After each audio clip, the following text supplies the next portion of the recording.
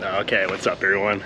Ethan at Chart Fitness. So we're gonna talk about the two things that are destroying our society today, that if we do not get a grip on them soon, then we're gonna be in deep trouble. Okay, so I'm on my way. I'm riding my bike. I'm about to go get a massage. It's gonna be fantastic. I'm out here in Columbia, of course. Beautiful weather. It's always 65 to 75 degrees. So on this bike ride, I'm gonna talk about the two things that we gotta get figured out. Oh, okay.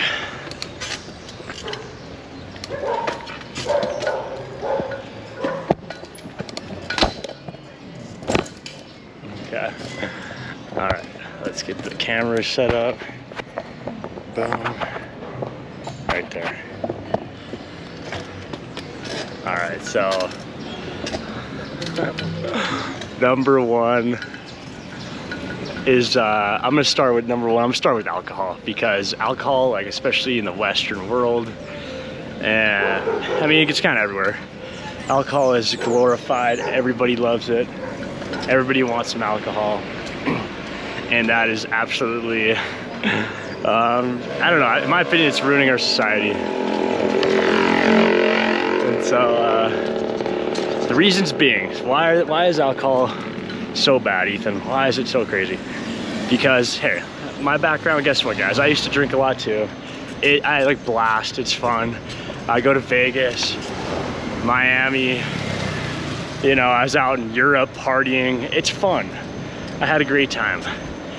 But what everybody seems to forget is all the destruction that comes from alcohol, you know? So many DUIs, so many violent incidences.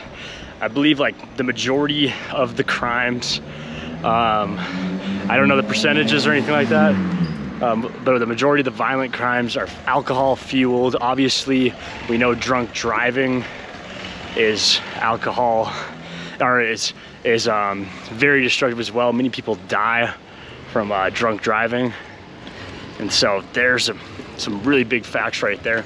Like think about when it was COVID, right? When it was COVID, there was people worried about, oh my God, we had what, 200,000 COVID deaths in the year 2020. Obviously sad, but you know how many people die from like alcohol accidents in vehicles? I believe it's like 80,000 a year or something like that. And that's year to year to year. I'm getting a little tired riding bike right now. Yeah. So here we are, Parque Pinoche. All right. So that's the societal level. Also on the societal level, it's kind of like the way it gets ingrained into families and like parenting is pretty ugly too, because people are seeing their families getting drunk all the time. You know, it's normalized. It's like whatever, it's not a big deal, right? Grandma's doing it, my mom and dad. So, and why is that destructive? Well, you wake up with hangovers, you're lazy on some things, you're not responsible, you make mistakes. And you make mistakes, you're like, oh, it's just drunk, you know, whatever, it's okay. Not a big deal, it's just drunk. And so it just kind of like creates these big disparities in character as well. So,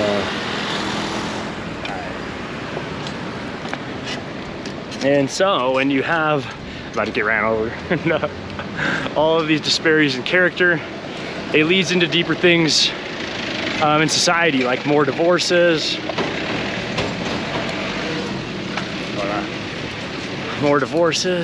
and then what else?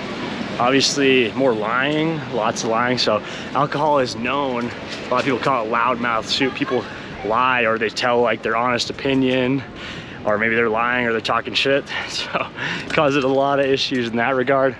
So that's on the societal level, right? So let's talk about now the individual. What do we see alcohol do on the individual level? Well, we see dreams being crushed. We see dreams being crushed by legal implications.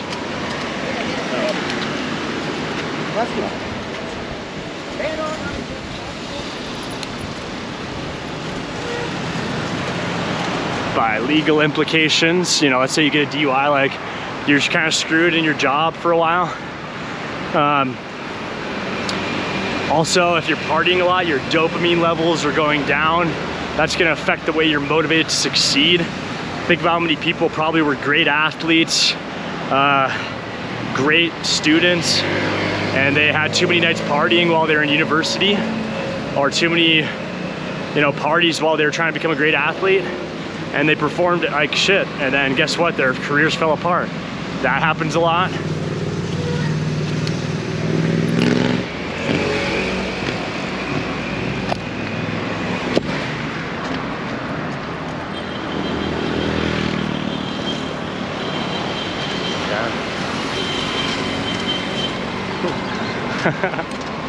And so there's that. You see this huge drop in success, and people just become losers when they're partying a lot. I mean, they might still achieve some success to some degree, but they get fat, and then they fall off track with their goals, and they're playing a bunch of video games. You know, it's like, are they really? Of course they're successful, and they're not like living on the street, perhaps. Not everyone. Right? A lot of people are doing well, they still got jobs, they're making money, but the drinking is like holding them back from their potential, right? So that's on the individual level. So now let's talk about number two. Number two, that's the other thing that is destroying our society, is porn. And porn's popularity and acceptance in society. People more and more now are okay with it. They're like, all right, it's whatever. You go on your Snapchat feed, go to the Discover page, and there's like OnlyFans stars having like interviews on podcasts all the time, and they're like, oh yeah, she's a cool chick, whatever, like that, it's just fun. Porn stars on there. Oh, what's your favorite shoes? You know, like they're very normalizing the porn star as like a figure in society. It's starting to become very normalized.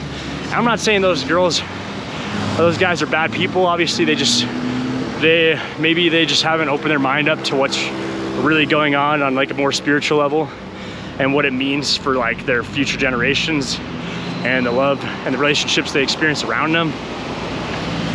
But let's get back to the viewers, right? I don't need to talk about the girls or anything like that. The viewers though, the ones who are paying the porn stars and stuff, all they're doing, what are they doing? How does this business work? Basically, they're paying them so they can jerk off.